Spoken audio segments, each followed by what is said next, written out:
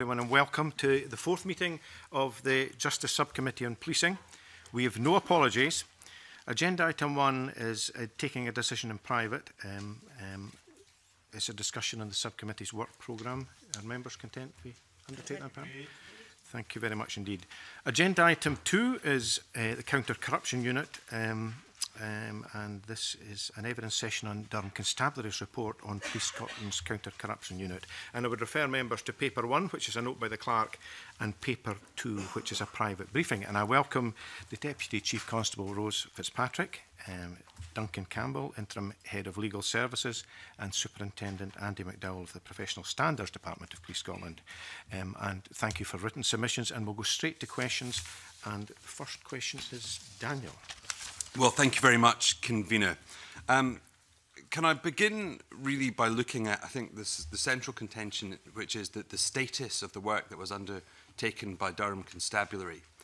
Now, if I could just quote the letter that you, the Police Scotland, wrote to Durham on the 28th of July 2016, the first paragraph, it asks, with their agreement for the Durham Constabulary to undertake, and I quote, an independent investigation relative to the non-criminal complaint allegations identified by IOCO. And then I also note that we've had a more recent letter from the Investigatory Powers Tribunal, which again sets out their query about the nature of that work, in which they go on to say that you have not, in accordance with their order, referred the matter to the Durham Force for investigation, asking for your response. I understand that you've provided that response. But given the language of your initial letter, given the understandings of the Investigatory Powers Tribunal, it's understandable that Durham are confused and indeed perhaps upset about the ambiguity about the nature of the investigation and indeed whether it was an investigation or not. What would you say to that summary and analysis of those understandings and the communications that there have been with regard to this matter? Well, the first thing I would say is that I'm very grateful to Durham Constabulary for their very thorough and professional report, which was produced to us under their terms of reference. The terms of reference and the letter that you refer to asks them to undertake an independent investigation, as you say, relative to the non-criminal complaint allegations. It's not, I suppose, it shouldn't be a surprise that in anything as important and complex as this matter clearly is, that at particular times we should all want to make sure that we are operating in accordance with the terms of reference, and particularly importantly that we're operating effectively under the law as it exists in Scotland. So when I was first asked by the Chief Constable of Police Scotland to become effectively the decision maker in this matter, which was in January, and formally appointed to that role by him in February 2017, I was engaging straight away with Mr. Barton to discuss the progress of their complaints investigation and also to establish whether progress was being made and whether there were any issues I could assist with.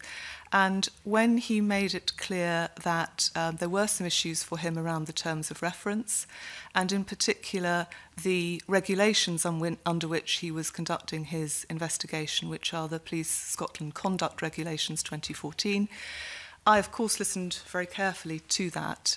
It's not unusual in complex matters for there to be a difference of professional view about the best way of progressing things.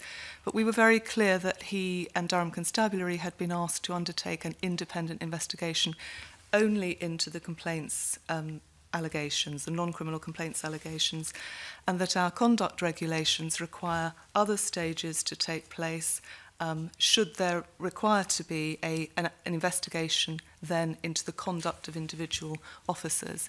And we had, as the committee will be aware, we had a number of discussions about that. Mr. Barton very helpfully came up to discuss that with me in person on the 30th of January 2017.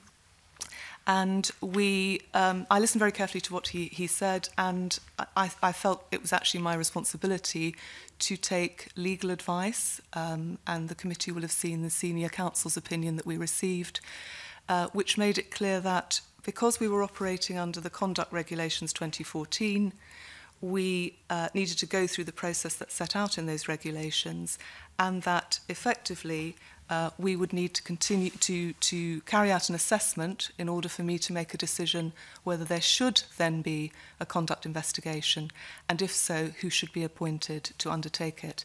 Both of those investigations were conducted independently. Durham's investigation, clearly independent of us, and their conclusions arrived at independently, and then the separate conduct investigation undertaken by the Police Service of Northern Ireland, again, their conclusions arrived at independently.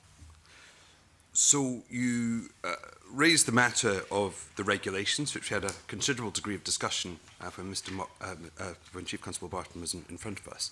And indeed, can I just refer to the official record of that meeting and about the preliminary assessment? And I understand the importance of that, given the different nature about the way complaints are made in Scotland compared to the rest of the UK. I understand that. But the evidence in terms of preliminary assessment, it was somewhat worrying, and I'll quote from the official record. And this is from Darren Ellis. I was initially told that a preliminary assessment had been completed. I was then told that one had not been completed. Then I was told that one had been completed and lost. And after that, I was told again that one had not been completed. Over 6 to 8 weeks, I tried to identify the starting point and what Police Scotland considered to be the views of the 4 complainants and the IPT, because an assessment of that would dictate the play. I do not believe that the work was ever done. And further that he added that in responding to Chief Constable Barton about whether or not they knew that, even at that point, and Darnell said, we do not know. Now, given the importance of that preliminary assessment, as you acknowledge, is that not a deeply worrying state of affairs and a worrying report, both in terms of the lack of clarity and indeed the prospect that such an assessment hadn't been carried out? What would you say to that? What I would say is that a preliminary assessment is a very important part of the process that leads from a complaints investigation and determines whether there will be a conduct investigation thereafter. And so when we received Durham's report, so Durham had conducted their investigation, they were asked to do the work, as you quite rightly say, in July and August of 2016. I believe Mr. Ellis and his team were appointed to progress the work further in November, certainly late 2016. When they completed their report and provided it to us in May 2017, that then triggered, under the regulations, the conduct regulations, Section 10, that then triggered what is known as a preliminary assessment, which essentially enables me to look at the conclusions from the complaints inquiry and the result of their investigation, and to decide on the basis of that, in this case, Durham having identified that there were a number of officers whose conduct, if proven, might amount to misconduct. I agreed with that assessment. I agreed with their conclusions in my preliminary assessment and my decision-making that a number of those officers should be subject of a conduct inquiry to determine whether, on the basis of the evidence that inquiry and investigation would look at, should they then subsequently, for example, face misconduct proceedings. So that was the point at which the regulations provide for that preliminary assessment, to be the bridge between the complaints allegations and any subsequent misconduct investigation.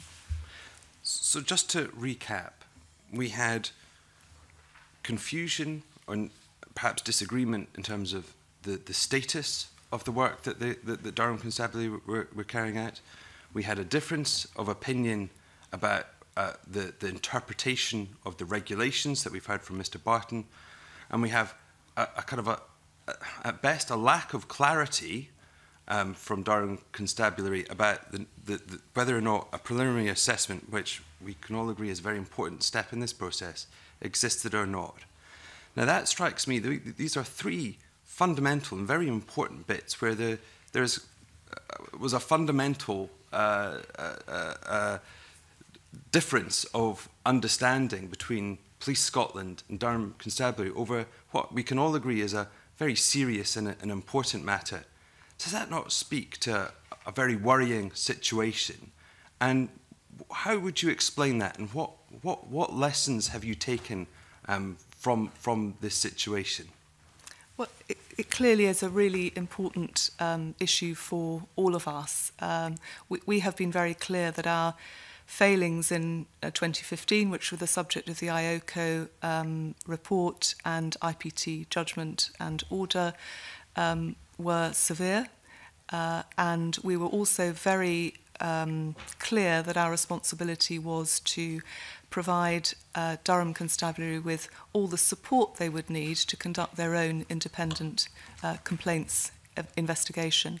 So when I took up that responsibility to be the decision maker towards the end of January 2017, I met with Mr. Barton. We spoke on many occasions about a number of issues around the progress of his investigation, and he raised, as I said, with me the issue around the terms of reference. We were all very conscious of our responsibilities to make sure that this was all undertaken under the conduct regulations as they provide, and also to make sure that, from my point of view, if there were any issues that Mr. Barton required to be resolved or any material that he needed, that we could resolve those along the way. And you will see, I hope, from the exchange of letters that we were able to do that as we went. These were very complex and important issues. I didn't find it surprising that Mr. Barton and Durham Constabulary should want to progress in the way that they thought fit.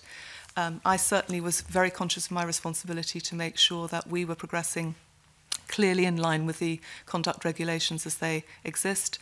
And as I understand it, we both, when the moment came to determine the issue about Durham being able to move from the complaints investigation straight into a conduct investigation, I felt very clearly that I had a responsibility to take proper legal advice about that, and you will see that we took senior counsel's opinion.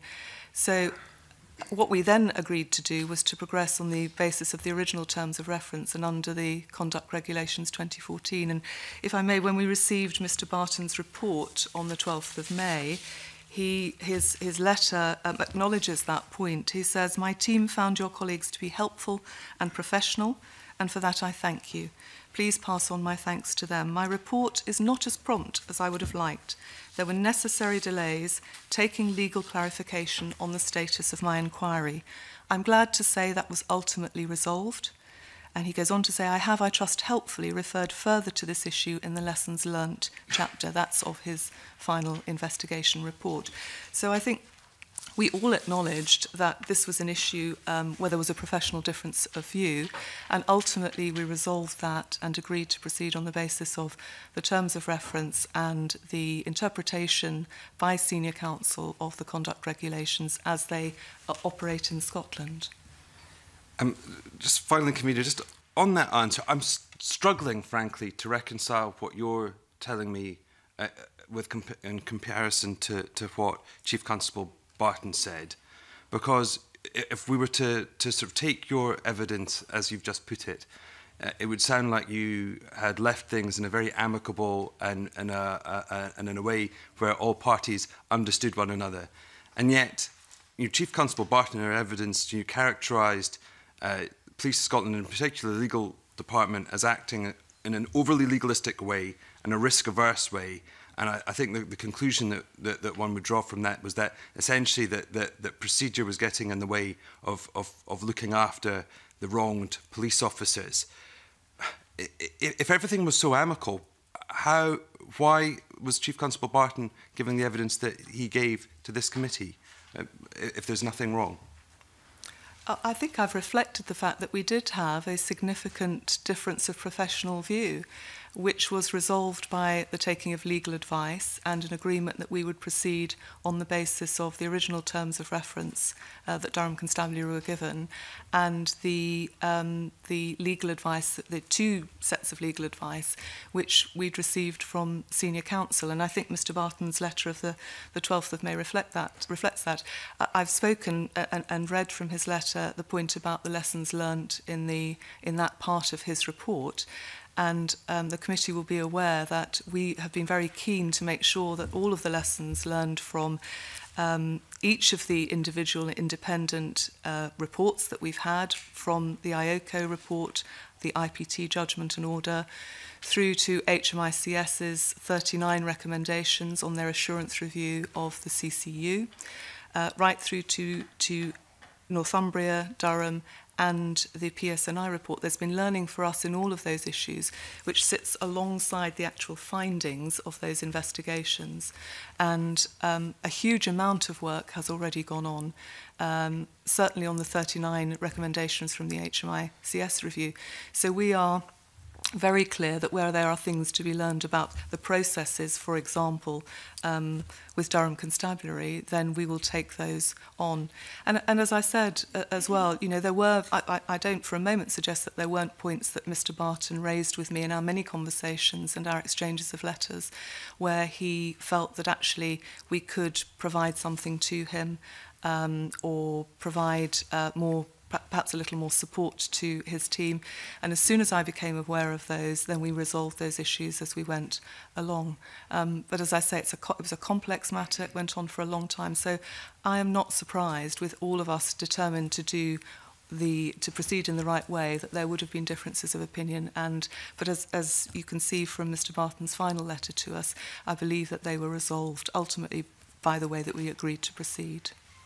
Thank you.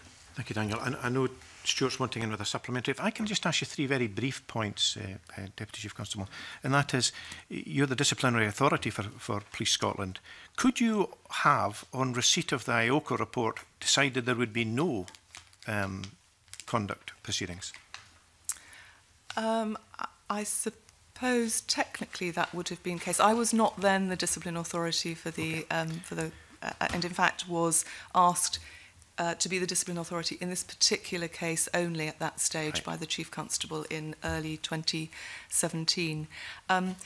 What I do know is that we had the IOCO report, which was the determination of IOCO, which was received in November 2015, was followed by complaints from 4 complainers in, I believe, March 2016. Which were referred to the Crown Office. So at that point we had complaints which we are bound to ensure are investigated. My understanding that was when those complaints were received, they were referred to the Crown Office to establish whether there was any criminality in the allegations. It was determined that there was no criminality. But it was agreed, I understand, at that point with the complainers that those complaints would be pended until the IPT hearing, which took place in July, and then the IPT judgment and order in August. And it was at that point that the complaints then were referred to Durham Constabulary, and they were asked to conduct their independent complaints investigation.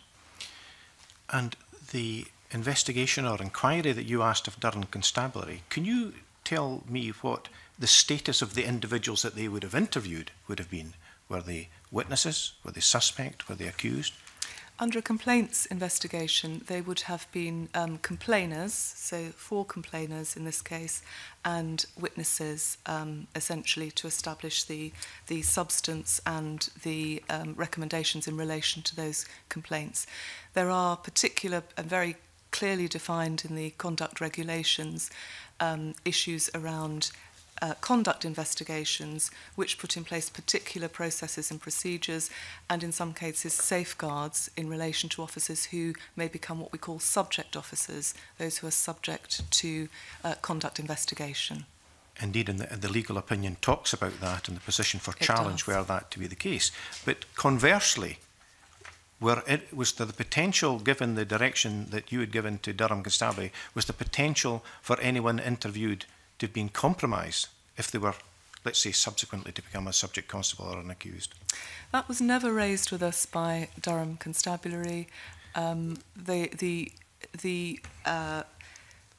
There will always be the case when before a determination is made, that people may be spoken to, and then subsequently it becomes clear that perhaps they need to become a subject officer, i.e. to have their conduct investigated, because there is considered that there may be a possibility of misconduct or indeed gross misconduct. And in this case, that's the preliminary assessment that makes that decision. So in this case, Durham Constabulary identified that as a result of their investigation, they had identified a number of officers who, in their view, a decision needed to be taken about whether their conduct needed to be investigated. And that was the preliminary assessment point, which led to the conduct investigation. Okay, just for completeness, and did Durham interview the people that they subsequently say could be subject to disciplinary proceedings? I don't believe they did. Right. And what, if anything, should this committee read into the fact that ex-DCC Richardson did not cooperate with Durham inquiry? I really can't say, I'm afraid. Their inquiry at that stage was independent, and I had no role in, other than in providing, well, the organisation would have provided details of retired officers, for example, to Durham Constabulary. But nonetheless, for this instance, you are the disciplinary authority, and indeed Mr Richardson previously had been the disciplinary authority. Would you not have anticipated full cooperation from your predecessor? May I say that actually Durham were conducting two parallel conduct investigation, non-criminal complaints investigations at that stage, one on our behalf and the other on behalf of the SPA. So any issues around senior officers would have been part of the senior officer complaints investigation, which was under the auspices of the SPA. Nonetheless, Mr Richardson could have been a witness. He could have been, were a serving officer, a subject to investigation. Do you have no view on his unwillingness to cooperate? I'm simply saying that if approaches were made to him, I'm not aware of what the conversation was, convener. I'm really not in a position to comment. Oh, okay, thank you very much. Stuart. Excuse me. I just wanted to be clear on sequencing. We have the Chief Constable Barton submitting his investigation conclusions 12th of May 2017, and that is the end of one chapter, it seems to be. The next step, as you've described it, is your role in doing a preliminary assessment as to whether a misconduct inquiry would have to happen. In coming to your preliminary assessment view, what input would, separate from the submission of the report from Durham, would there be from the Durham report? Would it simply be that you would go back to clarify points that you felt would need be, or was that now out of the picture, and that there would be no role in the preparation of the preliminary assessment for Durham beyond the fact that they'd submitted a report which you would be drawing on? I'm very fortunate I have to my left our conduct expert here, but if I might just try to answer that myself, and then hand over to Superintendent McDowell to put me right on anything I may leave out. The Durham's independent complaints investigation was complete and entire in itself, and it came to the conclusion that a number of those complaints were upheld, some partially upheld and others not upheld. It also came to the conclusion that a number of officers, they took the view that there was prima facie a case that a number of officers, if their conduct was proven, that conduct might be found to be, in fact, misconduct, to breach the standards of behaviour that we expect of professional police officers. The decision-making in that, then, is formed with support, in this case for me, an assessment of what those particular matters that come out of. So we separate out the complaints issue, we look at those individual officers, and then I make a decision on the basis of what's provided to me in the Durham Constabulary report in this case. Is there that prima facie case which requires to be investigated? I determined that there was, in relation to, there were originally 8 officers that Durham spoke about. I determined that, looking at it in detail, that 7 of those officers, there was a prima facie case that their conduct, if proven, could amount to gross misconduct, and that therefore an independent misconduct investigation should take place. But that was based on the Durham Constabulary report. I understand that you use the phrase in coming to your conclusion, with support. And it was really kind of that I'm focused on. What was that support? Where did it come from? Did it involve going back to Durham to say, you've come up with this list, the charge sheet, if you like, to get further information so that the preliminary assessment could be as complete and reasonable in all sorts of ways as would be necessary. That's kind of, I just want to know if after the 17th of May, Durham were no longer part of the decision-making process, or were they still advising you? Okay. Well, I didn't go back to Durham other than to thank them for their report at that stage. I don't know if any of my colleagues in our conduct world felt that it would be appropriate or helpful to do that at that stage. Thank you, ma'am. Firstly, good afternoon, convener, committee members. Mr Stevenson, there's not much more that I can actually add to the Deputy Chief Constable's interpretation of how we formulated that Regulation 10 preliminary assessment under the regulations. What I would, however, add is that the Durham report was conclusive, and it was the information contained within that report that actually allowed us to formulate a preliminary assessment on the information contained within, in order that we could then after progress matters through the conduct regulations as required. So it was the Durham report that the Reg 10 assessment was based on. Thank you. Rona? Thank you, convener. Good afternoon. I don't really want to labour the point too much, but I could just ask you a bit more about the terms of reference, because I feel I need clarification and I'm still quite confused by it all. Chief Constable Barton said it was 3 to 4 months into his investigation when he was told it wouldn't be an investigation and he didn't have full investigatory powers and it would be an inquiry. Is that the period that you took over after that preliminary work had been done and you then decided to take legal action? Because I'm puzzled as to why the original remit from the Chief Constable, why he didn't do that at the outset. Well, as I said earlier on, I wasn't actually, didn't become the decision maker for this until effectively the end of January and appointed officially on the 14th of February. The terms of reference were set in a letter to Durham Constabulary from the Chief Constable of Police Scotland on the 4th of August 2016. So Durham began work at that point, and I, as I say, I first engaged with Mr Barton in, I believe, in January 2017, when their work had been underway since August. So that's what I'm trying to determine. Was it you having sight of that work that then decided I need to go and you know, there's a different procedure needs to take place, I need to take legal advice here? Was it that point? Well, sorry, if I may, it wasn't. It wasn't. It was simply my initial conversations with Mr Barton. I spoke to him at the end of January, and then we had a meeting on the 30th of January 2017, and we had an exchange of letters then about the terms of reference. And of course, as soon as he raised it with me, then I wasn't aware till that point that there was an issue around or a difference of view about the terms of reference and the extent of his inquiry. But of course, as soon as he raised it with me, I had to listen very carefully to that, and then I determined that I really needed to take some legal advice on the application of the conduct regulations in Scotland to that particular circumstance, and that's when I did that. So how long was that period, and you had been liaising with him before you realised you would need to take advice? I would think, I can just give me a moment.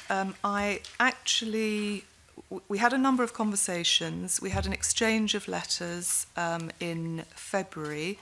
and then I received Senior Counsel's opinion on the 21st of March. So it was sequential. We talked about the terms of reference. We realised that we had a different professional view about that. We discussed it. I believe Mr. Barton said that he took legal advice. My recollection was that he mentioned that to me as well. We took legal advice. But I think importantly as well, I was very conscious of my responsibility to be open-minded about the views that he had come to, but also to make sure that we were proceeding on a very sound legal basis.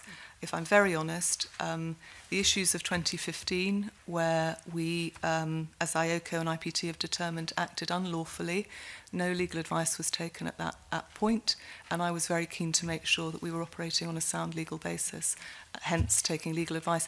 I actually took two different sets of legal advice, because during those conversations, and as we were getting the first set of Senior Counsel's opinion on the Scotland regulations, Mr. Barton made a specific proposal about how he might proceed under the regulations, and I asked for that to be put to Senior Counsel to look at it specifically, because again I wanted to be open-minded about if that was an appropriate and in fact a better way to proceed, then I would take advice on that, and we would go down that road if appropriate to all concerned.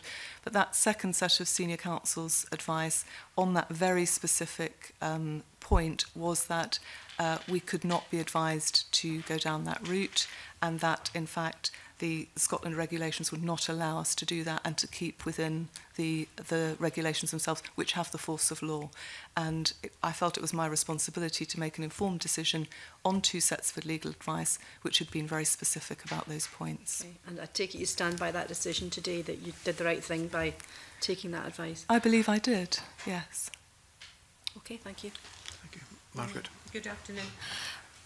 Mr. Barton said, when I was given the inquiry, it was made clear to me by the Chief Constable that we're being asked to do an investigation. That means we can investigate, access all the documents and interview people so that we can make a recommendation on whether or not there was misconduct.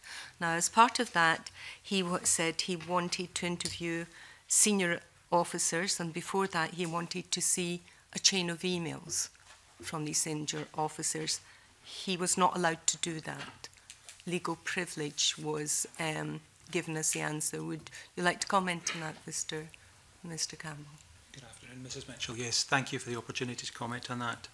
I was interviewed by Mr. Ellis in December of 2016 as part of the investigation, and I was asked to provide factual information, which I did, which essentially related to the interaction I'd had with this committee and its predecessor existence between the periods of December 2015 and January 2016, which I did.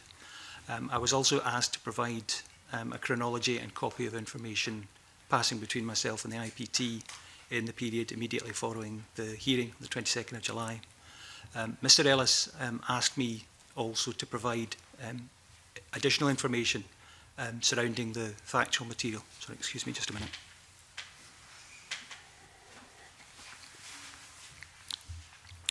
And I indicated to him that I took the view that the material he was looking for was legally privileged, and that I would need to get permission of the Chief Constable before privilege was waived, privilege vesting in my client, who was the Chief Constable. The matter wasn't immediately pursued further with me at the time.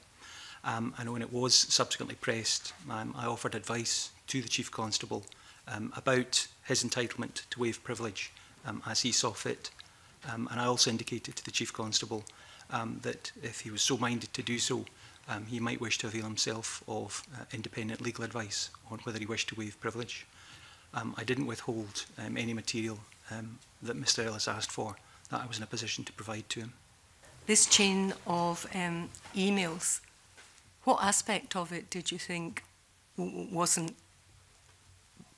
covered by legal privilege? Every single bit of the emails between these senior officers?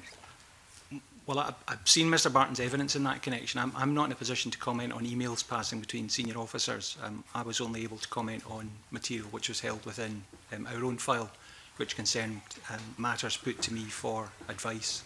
So shouldn't you have made that distinction?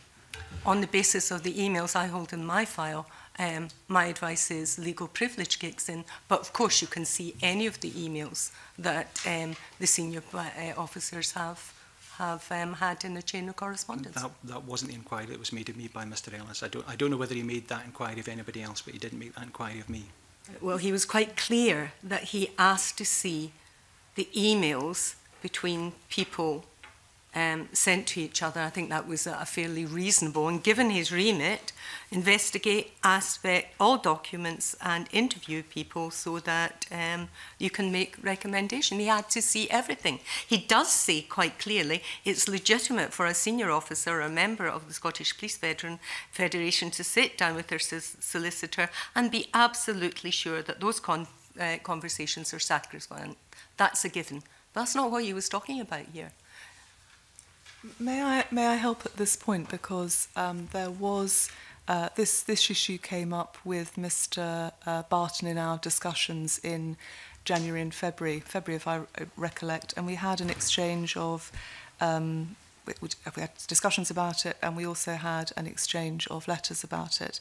And I've just noted that from my letter of the 22nd of February, I was able to confirm to him that we were waiving legal privilege in relation to briefing documents that he required for his investigation, and access. Another issue was access to telecoms product. So at that point, again, as I'd said earlier, when Mr Barton, in the course of our conversation, raised one or two issues with me that he felt that we needed to progress, then I was, as far as possible, able to resolve them. And I think that has a bearing on the point that you were just asking about, Mrs Mitchell. It most certainly has. It took 3 months to do it, and it goes right to the heart of the allegation or the criticism here that the legal department was risk averse, that it was not open and it was not transparent. Would you care to reflect now, given the benefit of this analysis having made the subsequent 3 months later, of this correspondence then being released, that you might reflect and do things differently? Well, the correspondence that I sent to Mr Ellis was sent sooner than the date that Deputy Chief Constable Fitzpatrick refers to in terms of the briefing note to which he refers. As far as risk averse is concerned, my role in providing advice to Deputy Chief Constable Fitzpatrick and to colleagues in the Professional Standards Department is, I think, to be risk aware rather than risk averse, namely to be aware of the risks that would arise if certain courses of action were followed, and to offer advice on that premise. And your advice was to not release? No, with respect, my advice was not against releasing or not releasing. My advice to Chief Constable was, it's your privilege and it's for you to determine whether it's waived. It's not for me to waive the privilege on your behalf. So what took 3 months? If you looked at this, the request was made, I would have thought you passed that info. Did it take you 3 months to come to that conclusion, or did it take DCC, or who made the decision ultimately that they would be released? It wasn't a decision which was taken by me, Mrs Mitchell. I initially reflected back to Deputy Chief Constable Livingston the day after I'd seen Mr Ellis, and explained to him that in part a request had been made for access to privileged material. It was suggested to me that that might be quite an unusual request, and I should reflect that back to Mr Ellis, which I did the following day. Why did it take 3 months to release these emails? They were subsequently released. As I said earlier, Mrs Mitchell, when it was raised with me by Mr Barton, when we had our discussions at the end of January and in February, it was one of the issues that he raised with me, and I was able to confirm to him that we, having had a discussion with the Chief Constable, that we would be happy to provide the briefing documents that he was requesting. Can I put it another way? Is there a problem with communication? It took 3 months and you still haven't told me why. In an investigation that should have been going smoothly, these emails, it turns out, should have been released. were supplement released, but it took 3 months to do it. Why?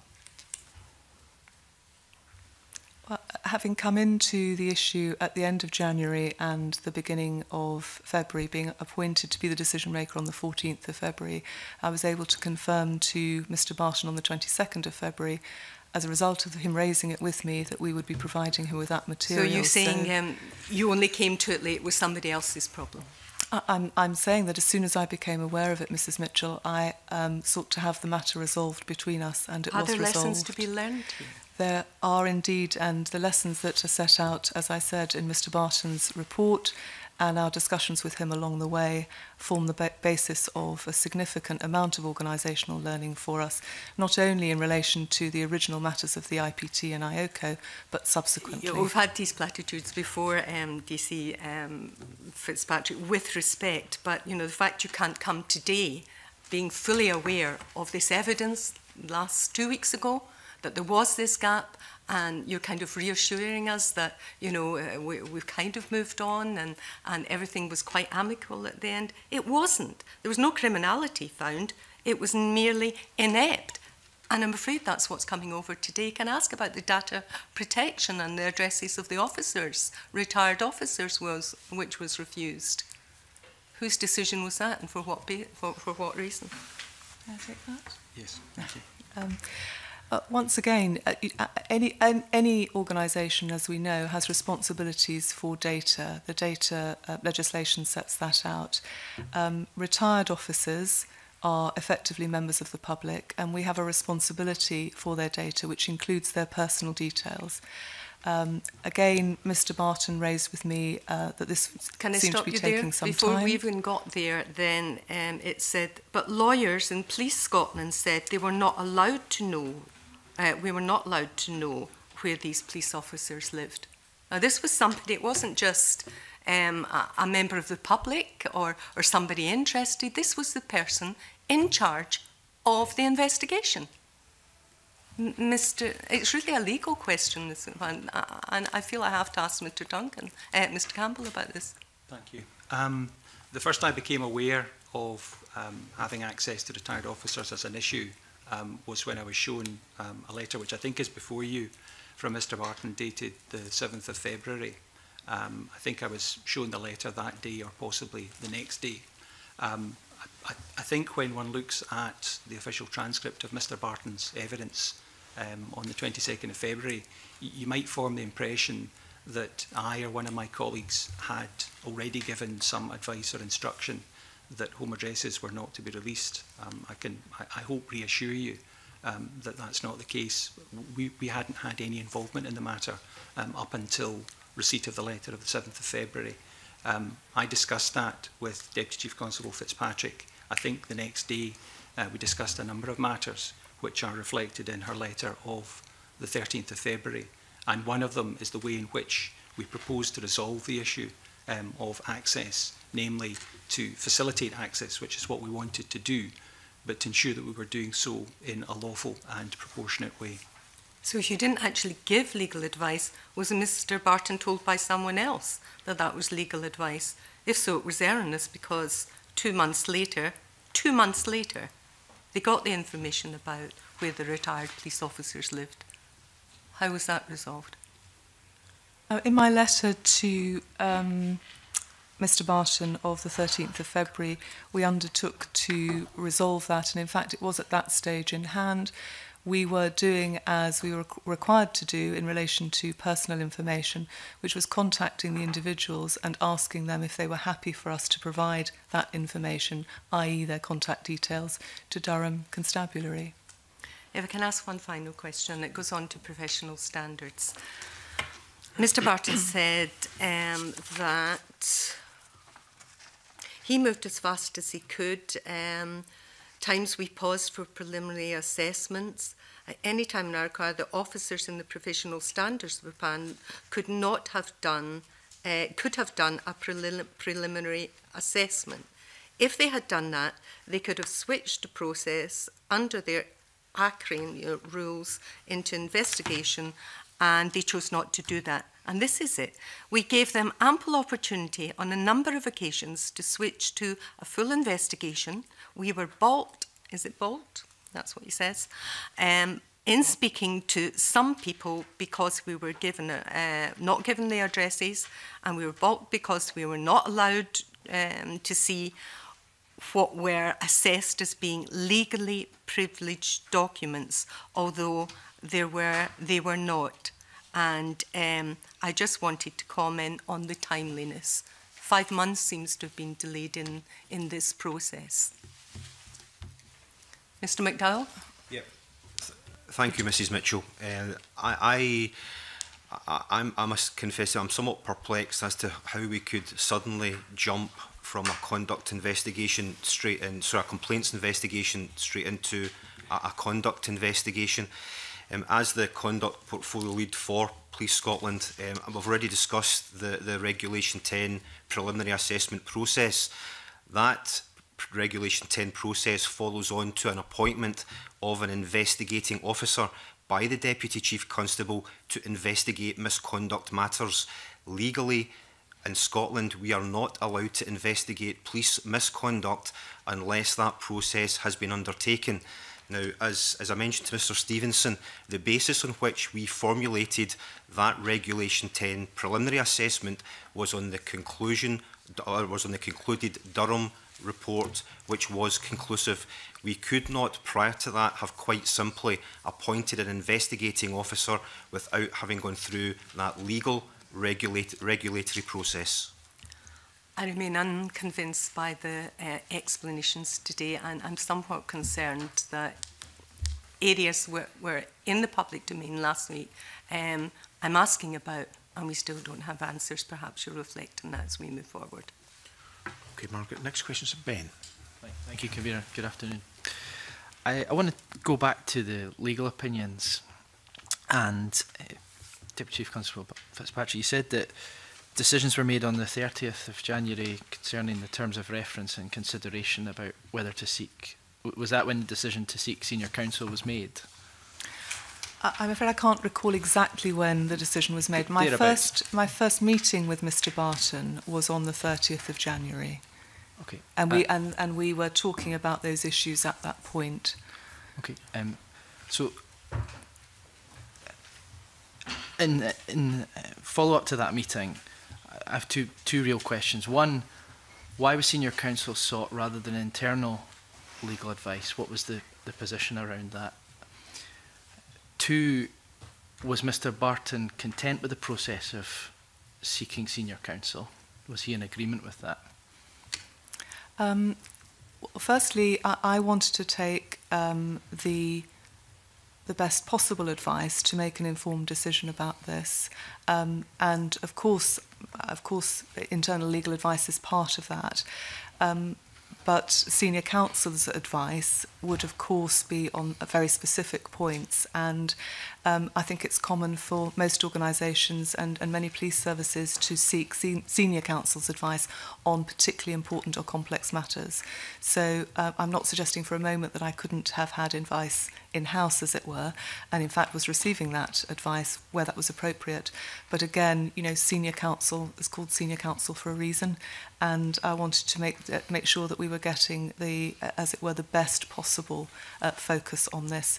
I certainly discussed that with Mr. Barton. I made him aware that we were taking advice, I think on both occasions when he came back with his specific proposal as well, and was very frank in discussing the content of that advice with him.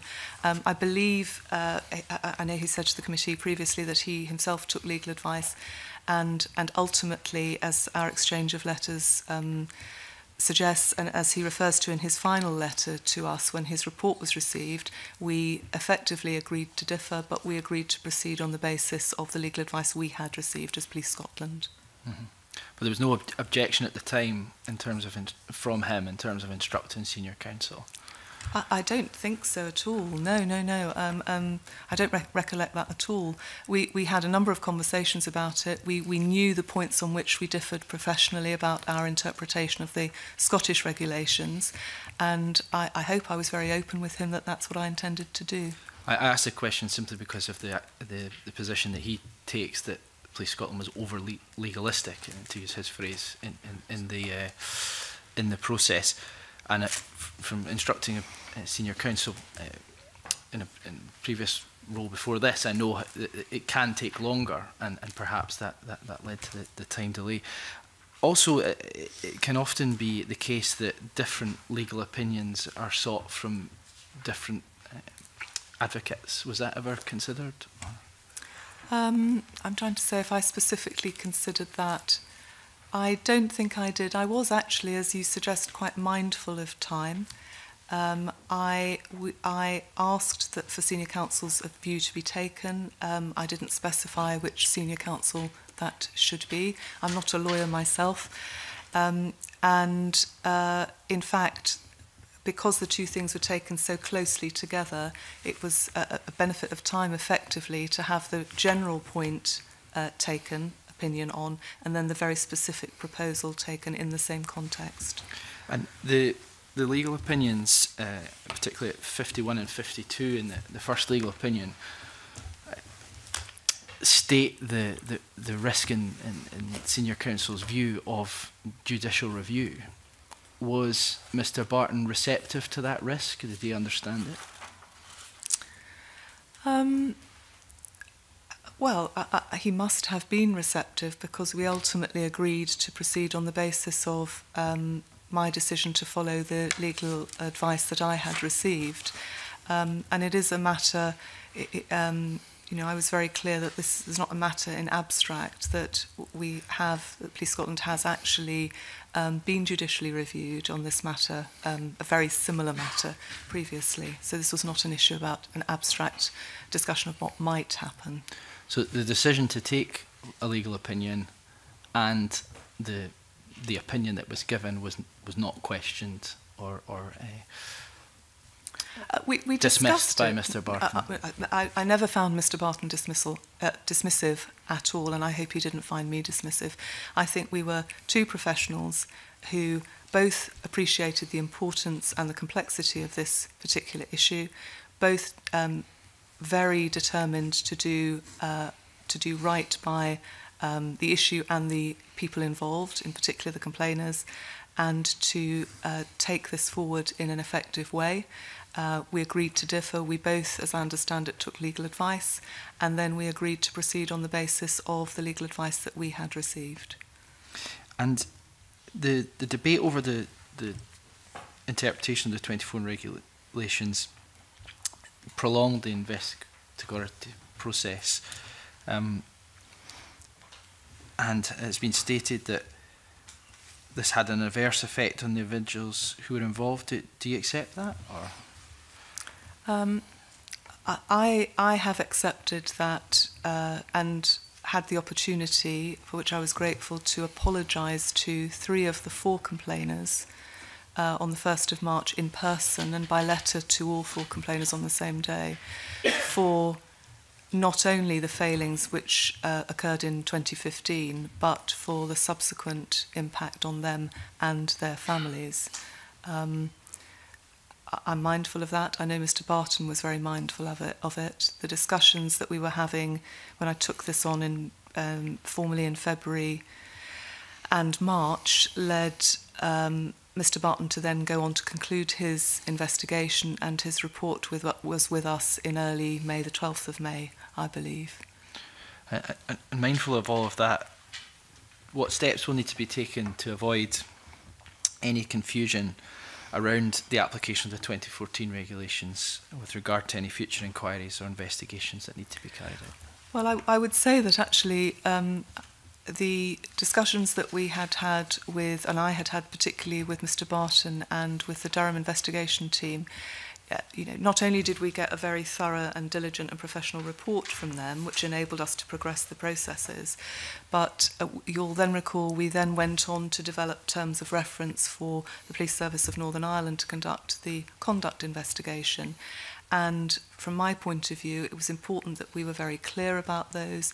We both understood exactly the legislative framework we'd be operating under, that PS and I were happy with that. So for my personal learning was to take that, the discussions that I'd had with Mr. Barton about terms of reference and the difference of view which had arisen into the very early discussions with the Police Service of Northern Ireland in ensuring agreement on their terms of reference.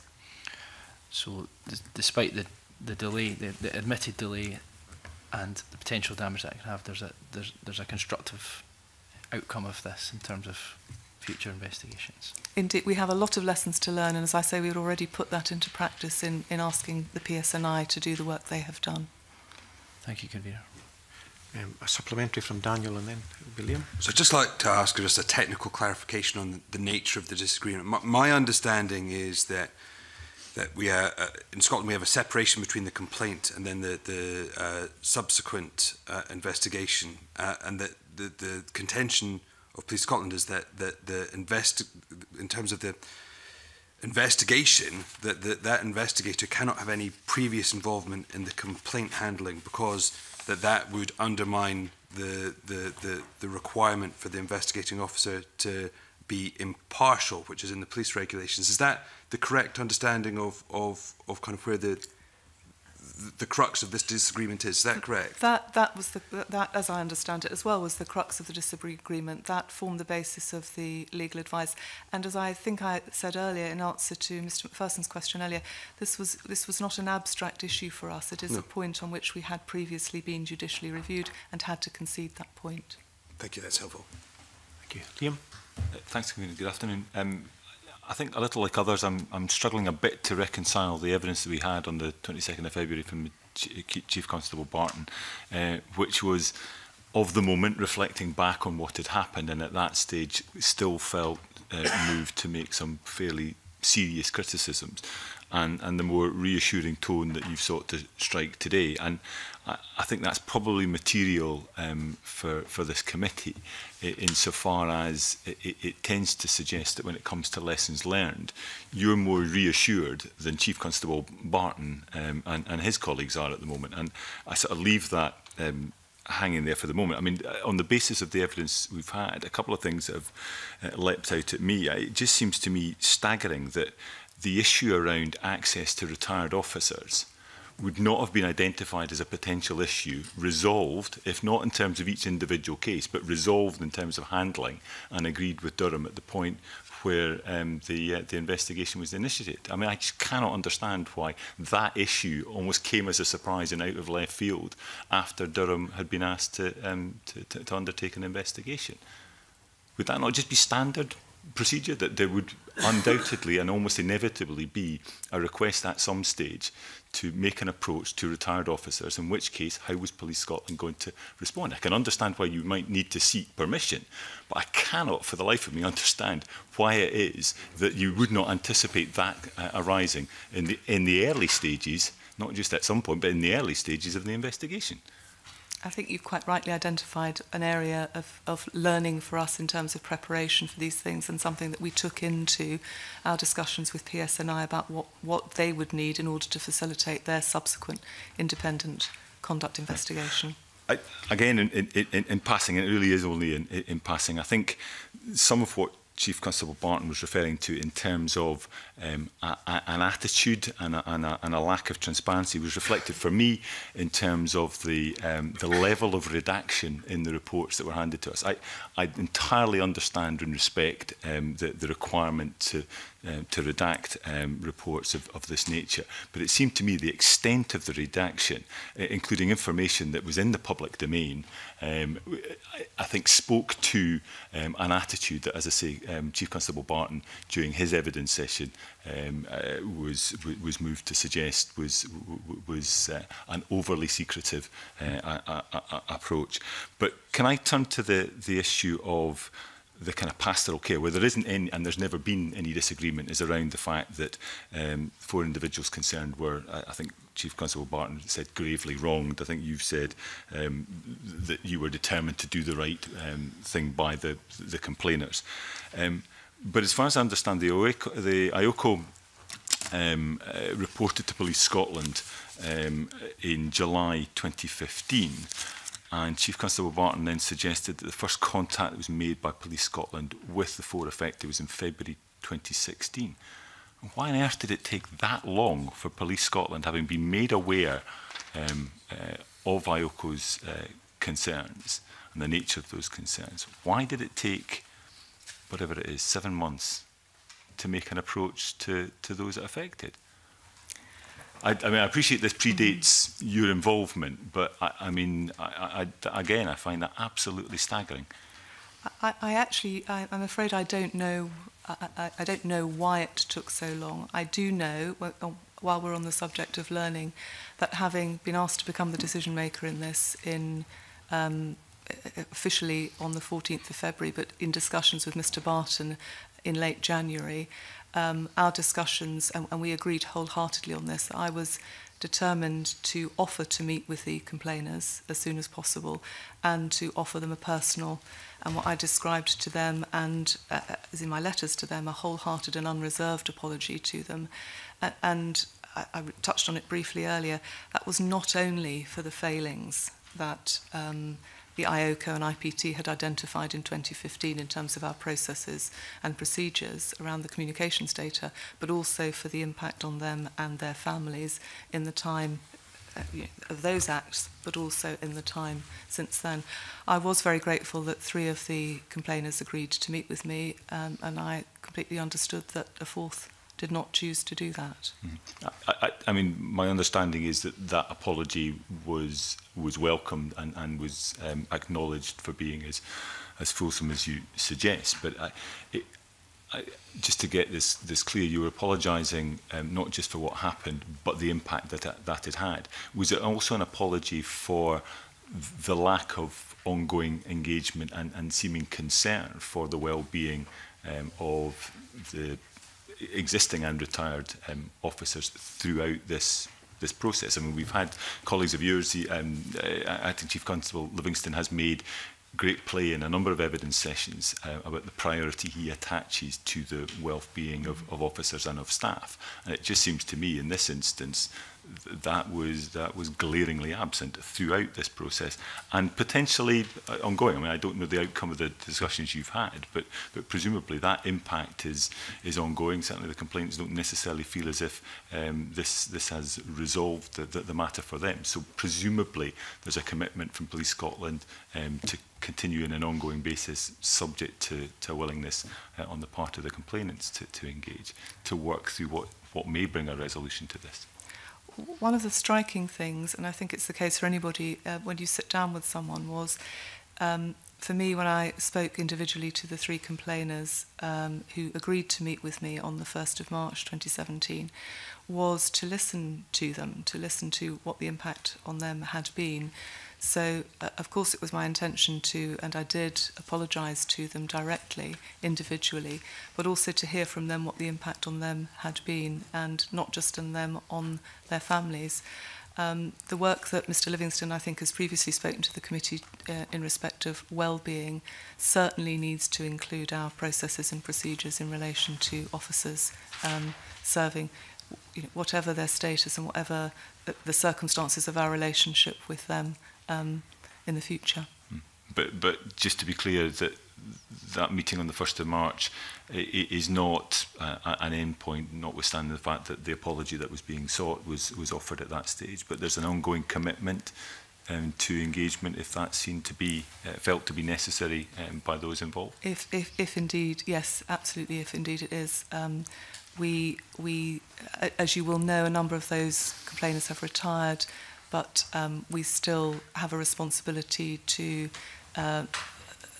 any of those who has not retired, certainly. And this was probably one of the most significant points of learning for us, that there was a very long gap which you've identified, and that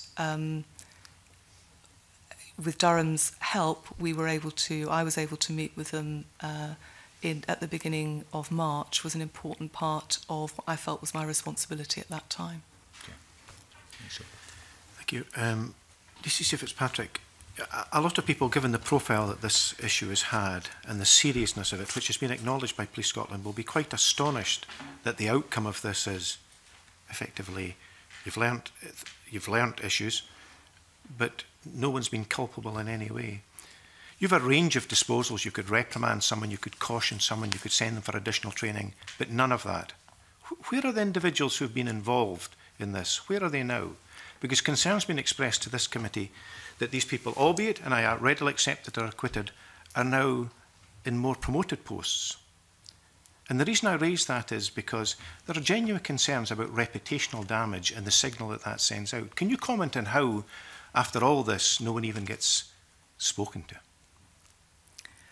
Well, in fact, that's not quite the case. What were the disposals then, please? The disposals, so 7 officers were the subject of PSNI's independent conduct inquiry. And if I can quote from the PSNI investigation report, they found that a number of allegations were proven on the balance of probabilities, but no evidence of willful acts of misconduct.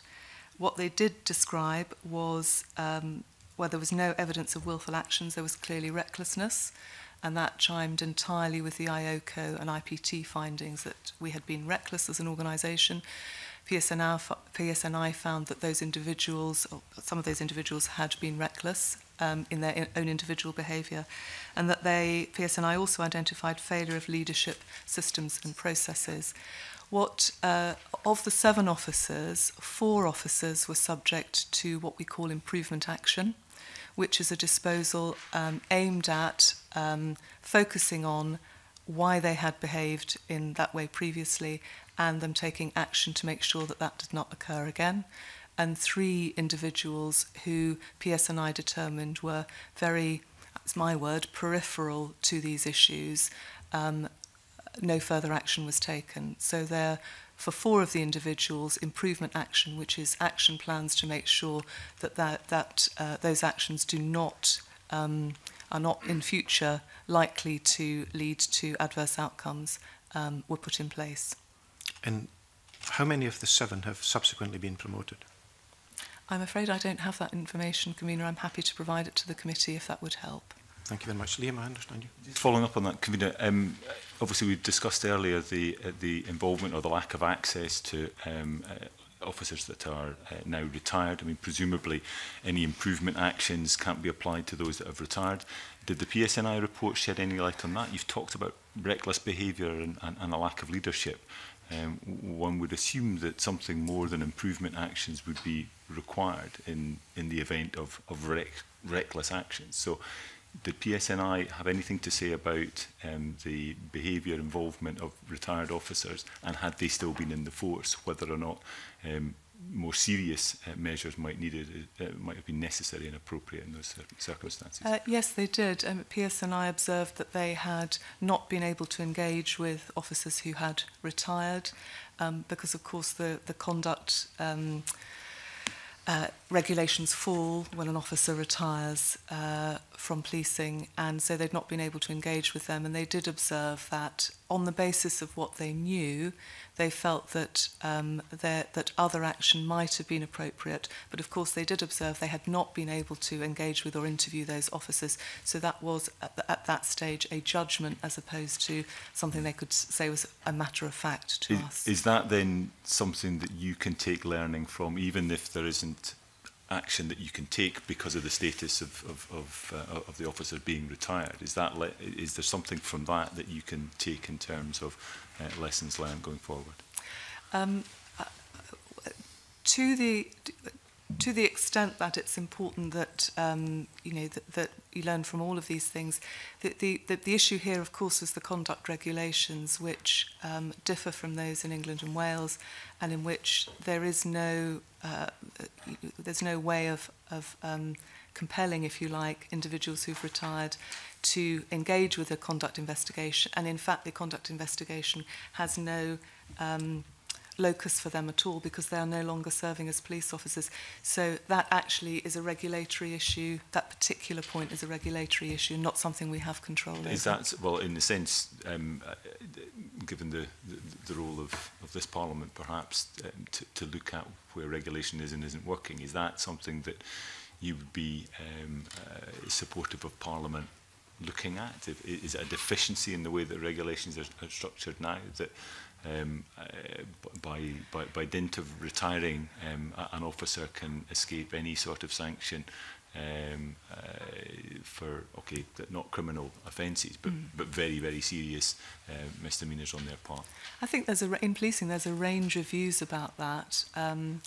I do know that the conduct regulations 2014 clearly have been in place now for 4 years, over 4 years I think, and there is learning about the regulations just as there has been organisational learning for us all the way through in other matters in relation to CCU and comms data and so on. So it's very wise to keep these things under review, I think. Thank you. DCC Fitzpatrick, are you able to tell us why you can't publish the PSNI report, please? I'm going to again look to Superintendent McDowell to keep me right on this, but my understanding of the conduct regulations is that, again, unlike some of the arrangements which exist in England and Wales, where, for example, hearings may be in public, in particular conduct matters, that does not apply in Scotland, and there is a presumption that in the conduct regulations that misconduct proceedings, i.e. the conduct of the misconduct, will be in private, and that people have an expectation, therefore, of privacy. It's specifically the report, even in redacted form, why it's not possible. And if I can express some surprise as the disciplinary authority, I would have anticipated that the small number of regulations that comprise the conduct regulations you would have a full grasp of. So. Well, I'm sorry if the committee thinks I don't do. No, I'm only going with the comments you've said that your understanding. I mean, I would have thought you would. Yeah. My understanding is that there is an issue around the misconduct proceedings being in private. I'm going to ask Mr. McDowell, as my left-hand man here, to be able to put me right on this, if indeed I have misinterpreted them, Convener. Thank you, ma'am. You absolutely do. Convener, the police misconduct proceedings in Scotland are private proceedings. Again, that is not similar to England and Wales. And as a result of that, and I don't just think this refers to this specific matter in terms of the PSNI investigation, I think it's important that we maintain that degree of consistency, not just for regulatory compliance, but for all other misconduct regulations which are not put into the public domain.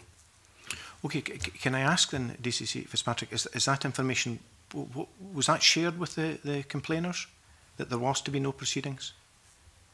I certainly wrote to the complainers on the 30th of June with the complaints investigation results, very lengthy letters to them. But that's the Durham report, the PSNI report. Right. I'm trying to look now. Did I write to them? The 15th of January. I have here. Oh, that's right. Sorry. On the 15th of January, when we were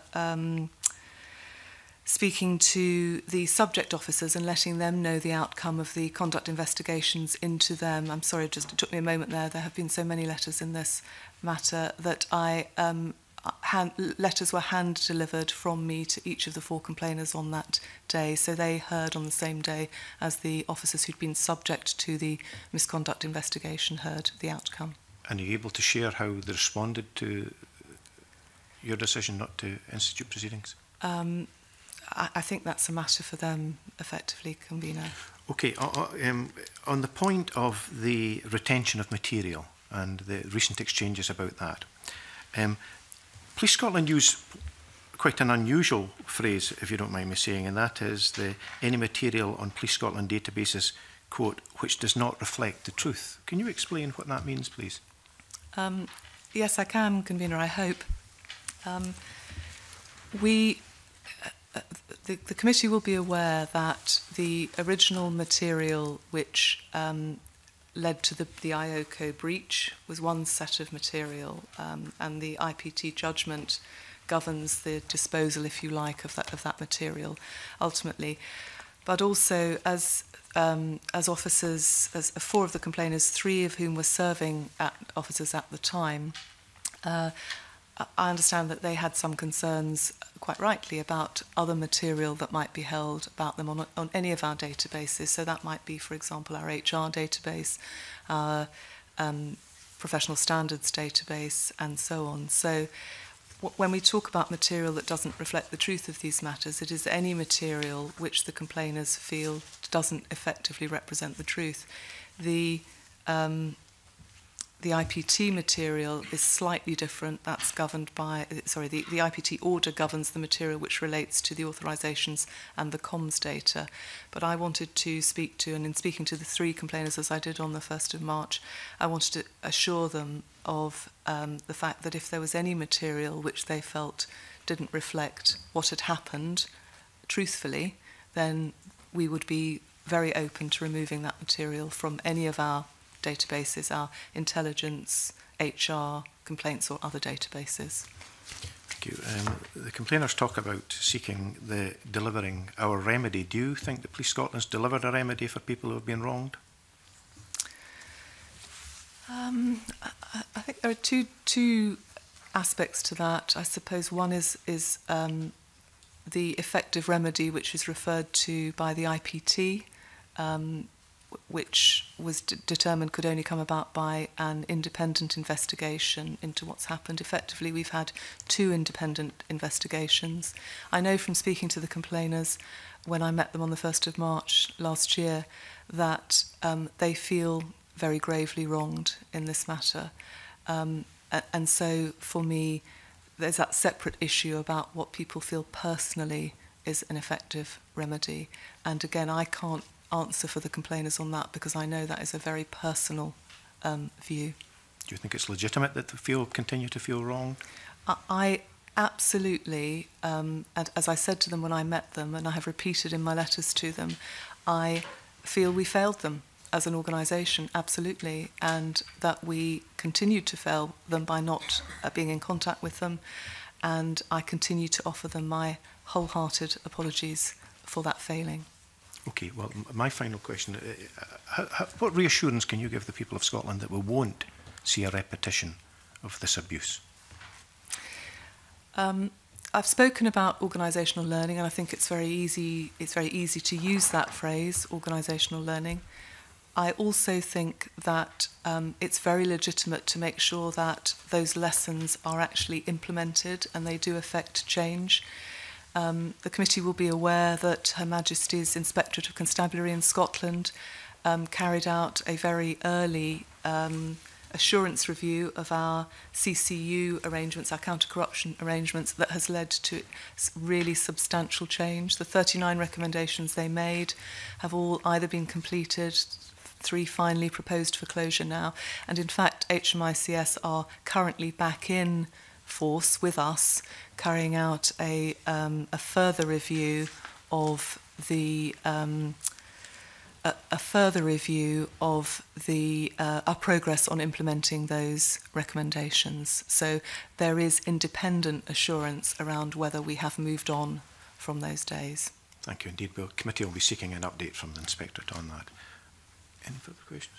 Can I just comment on one thing on the information that should be withdrawn? You sort of said it was regulation, it didn't quite fully reflect the truth. We were told quite bluntly it was made up, and can I suggest to you, unless we speak very plainly in these kind of terms to say a spade is in fact a spade and we're holding up our hands to that and we will address it, then this lack of openness, transparency and accountability on how the senior management, and we're not talking about the rank and file, are getting on with their job on a daily basis despite all this that is happening at senior letter. Until that openness, transparency and accountability is at the very heart of what you do, then we're going to be here on a regular basis.